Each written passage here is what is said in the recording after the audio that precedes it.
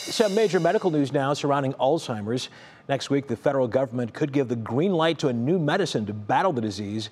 It would be the first Alzheimer's drug to hit the market in nearly 2 decades.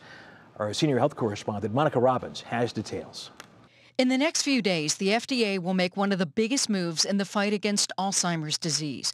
It must decide whether to approve a controversial first-of-its-kind medication that may help those in the early stages of dementia.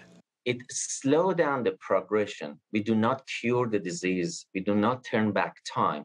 So yes, it will be a good medication for people on earliest stage of the disease. The monthly IV treatment, called aducanumab, removes amyloid plaque in the brain, a substance some believe leads to memory loss. The debate is whether the drug also improves cognitive ability. Ron and Colita Deschamps understand the need for medical pioneers. She's a nurse, he's a pharmacist. Ron's memory began to wane a decade ago, and in 2015, he signed on to test the drug. We have to have hope.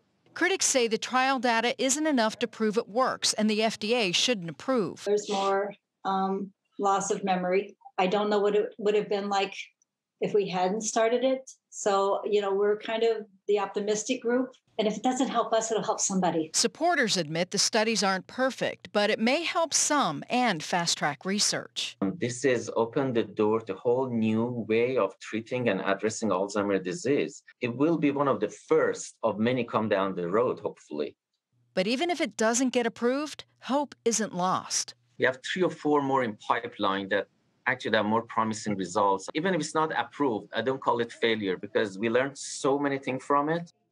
So we should know by Monday if the FDA will approve the drug. And if that happens, it may take 6 months to a year before it would be available. Then there's the insurance aspect. Some are saying it could cost $50,000 a year per patient.